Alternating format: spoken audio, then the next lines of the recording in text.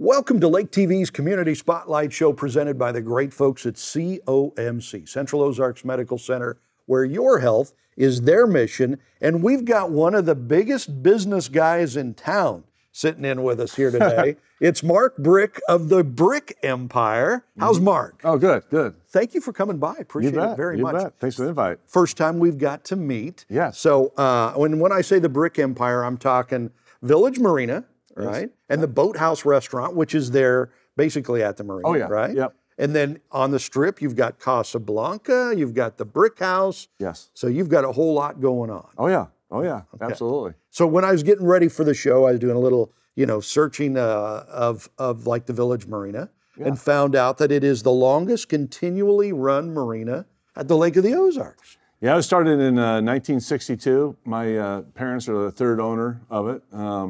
Each owner, they just kind of grow older and retire and sell. It seems like that's been the history of the place. It worked pretty good. It did. The formula is good, right? Oh, yeah. Your family, the Bricks, bought it in the 90s, I think. Yes, 92. Okay. Yep. 92. So it's been, 30-some years that It has been a while. Have owned that. So did you grow up at the lake, at the marina, or did you grow up somewhere else? So we, like in grade school, we were up in Clear Lake, Iowa. We're from, West Des Moines, and spent our summers there. And then when I was maybe 14 years old, we moved, the lease of the lake house. My parents bought a house down here.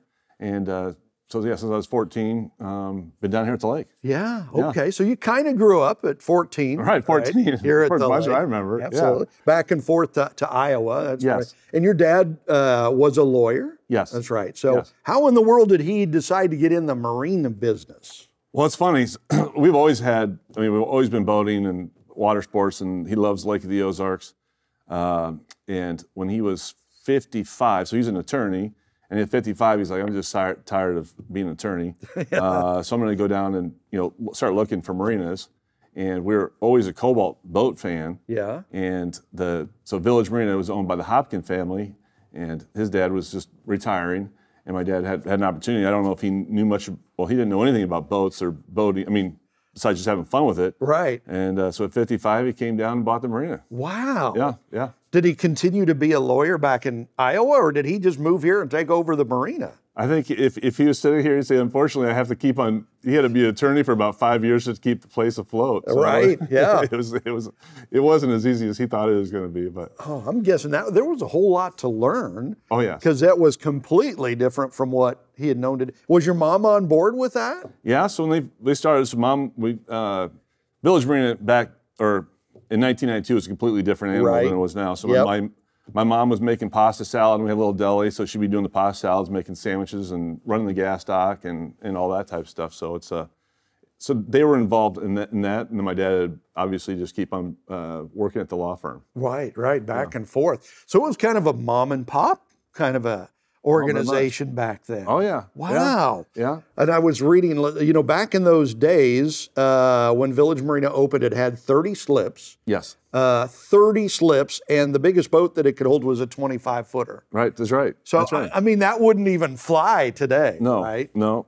Back then, so like in '92, the prior owners put up like these new dry racks. You put the boats in the racks. Yeah. And he was, the guy's like, oh, this would be a great money thing because he goes, now I can start fitting 24-foot boats in the dry racks because before he used to have 18-foot. Yeah. And so he just thought that was the coolest thing. So, but since then we've had to tear it all down to like 24 feet. Yeah, we can't even get our smallest boats in there now. Yeah, exactly. Oh, that's amazing how much the lake has grown in that way. Oh, yeah. With the traffic, the number of boats, but the size of the boats. Are you pro big boat? You like the big boats, or do you think we've gone too big on the boats? Well, I think it's kind of, I don't know, full circle, or now I think the boat sizes are going down. Really? Okay. Oh yeah. So if you look at what was going on, say 10 years ago, people were like back in the old Party Cove days and Coven and all that type of thing.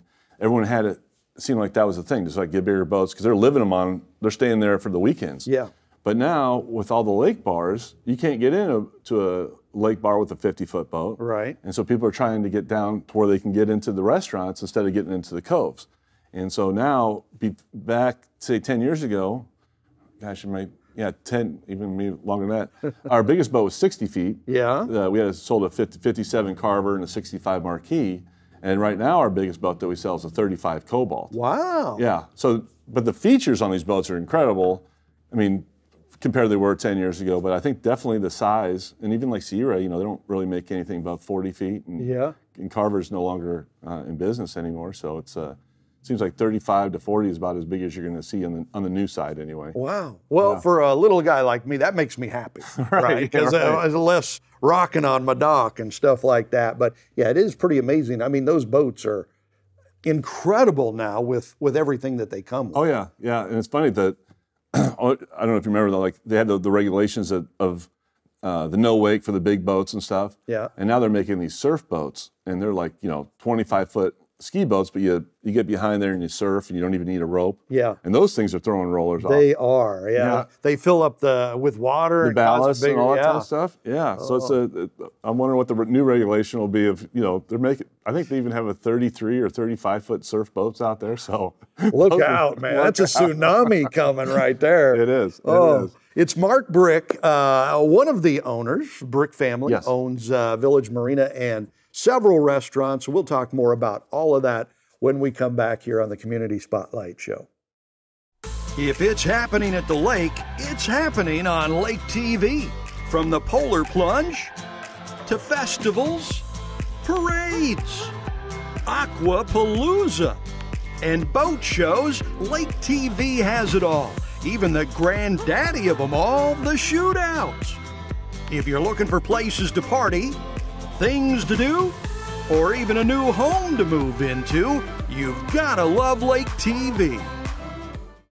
Central Ozarks Medical Center, voted Missouri's best and best at the lake, is recruiting team members due to growth. Amazing employment opportunities for both medical and non-medical positions with competitive salaries and outstanding perks. For more information, go to the Careers tab at centralozarks.org. COMC for the best medical, dental, and behavioral health care.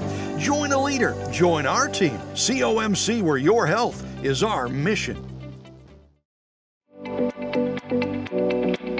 Take Lake TV with you wherever you go. Watch Lake TV on demand on YouTube, Roku, and Fire TV.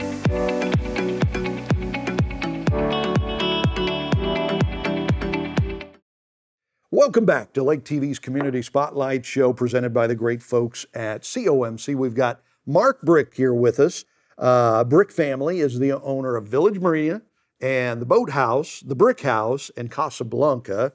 And it is a family operation, right? Oh, it is. Oh, yeah. So your folks are still around. Oh, yeah. Yep. And who's in charge? Who runs everything? Is it you? Is it your brother? Is it mom and dad? Or is it all of you together? I think we have different. That's funny you say that. It depends on the day. Who wants to take the family business? Right. Yeah. So I primarily do boat sales. I mean, that's Okay. kind of my on my daily activities. I'm always really focused on boat sales. Then my brother Ryan, he does the restaurants. Okay. And my dad just worries about the money and all that stuff, the administrative taxes and all that Spending stuff. too much money, boys. That's right. Yeah, he just sits there and watches us. That's greatness. But that's one of the fun things about family restaurants is, I mean, you've got that wonderful formula going there where family, but sometimes it's not so wonderful because you just can't fire, somebody in the family. Right. It's like, so you just kind of have to make it work. Right, right. Oh, I think, it's funny because my dad will say, the challenges of family business, but at the same time, yeah, you can't fire them, but at the same time, they can't quit. There you go. It's very difficult. They're like, where am I going to go? So, it's there's some pros and cons to it. Yeah. You and your brother Ryan are down here, and I'm guessing you're the big hands-on people right now. Yeah. And you guys have been working together forever. I mean, because you started up like a lawn care business when you were way young, right? Oh, yeah. So you guys must get along pretty well. Yeah, it's funny. So we started that lawn care company. We were in high school, and I was making like $200 a week putting these irrigation systems in. We were like, big pimping back then. And so we did that, and we've always been, coming up with ideas and trying to, starting new businesses. Right, hard workers. Oh, yeah. Yeah. So even though you guys, your family obviously had money, your dad was a lawyer, bought Village Marina and stuff, it wasn't like a silver spoon kind of a thing. You guys worked. Oh, yeah. Oh, absolutely. Like what I'm saying, there was like 30 boat slips and gas stock, and my mom making pasta salad. That's where it all started. It wasn't like it is today. Yeah, and I'm guessing you did a little bit of everything, right? Oh, everything. Ran the gas docks at certain times. Yeah. I've been in charge of service before for a very short period of time. That's a tough animal. Oh, yeah. But I've done sales, the gas dock, the restaurants, the accounting. When people quit, then you have to step up and do stuff that you've never really done before. So that can be a fun thing to do. Just you get exposure to a lot of different things. That's neat. So you're kind of the salesman, the boat salesman. Your brother likes the restaurants. Yes. Is that a natural thing? Or did he have to learn the restaurant business, or did you have to learn the selling business? Well, I've always been in sales, like in terms of, I started right out of college. My first job was a life insurance salesman, right. which everyone should probably try that once in their life. Absolutely. You learn how to do some sale and learn about rejection for sure. Yep. So we've always been doing that. I think the boat sales has come easy, not the boat sales, but just the sales process. Yeah. From what we've done. And then Ryan's, he loves like design and building things and processes and that type of thing. So I think he really enjoys that. That's so neat though, that it's like a gift that you've got your strengths, he's got his strengths, and it just so happens to work for the family business. Right. It takes different skill sets, so it's not all of us aren't just salespeople, because that's one thing, but then you'll forget about a lot of the cultural type things. Yeah. And the facilities, look at the facilities. He likes things real pretty. And, which is good. Is important. That's important, Absolutely. And your wife is involved. I've Yes. met your wife a couple of times, and I don't get to see her enough because she's like a nurse. Yes. Right? But Yep. she also works in the family business. So when I see her as a nurse, like at New Spring Wellness Center or something. Yeah. And she's like, I say, I don't get to see enough. She's like, well, I'm busy working over at my real job. Right. So the family is running things, and you've got daughters, right? Oh, yeah. Do they have sights set on taking over for mom and dad at some point, or? No, they definitely don't. So I have one that's in med school, another one, she was out in Hawaii doing like mission work, and then another one that's ready to go to college this fall. As of right now, I don't think any of them want to be part of the business. Yeah. But at the same time, if I look back when I was 21 and my dad was buying the marina, I didn't want anything to do with the marina. Right. Yeah. And then 20 years later, was it not even 20 years later, 15 years later, I'm like, I want in. Yeah, that's the way to go right there. Right. Bring me to the lake. Yeah, it's funny how that happens. Right. But that's normal for kids. They want to go out, do their own thing, experience something, come back, and right.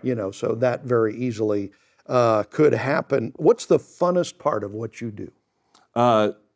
I'd say, just part of the sales thing, I get to meet so many different customers, and it's not just when I did work in banking for a while, or any type of corporation, you just kind of meet the same people because you're just like in that little silo. Yeah. When you're in sales, I know a lot about farming and IT and just name all these different industries that people are in. Data storage now, that's kind of like a different thing. So different buyers come in, and they all have different walks of life, and it's so it's really just meeting all the different people. That's my favorite part of the job. Absolutely, and they do. And you guys are on the 3-mile marker? 3-mile marker. Right. And back in the day, back when it opened, or back when your family bought it in the early 90s, it was a little slower than it is now. Oh, yeah. This is gravel roads, and there was nothing going on. Yeah, not nearly as many boats out there, and they weren't nearly as big.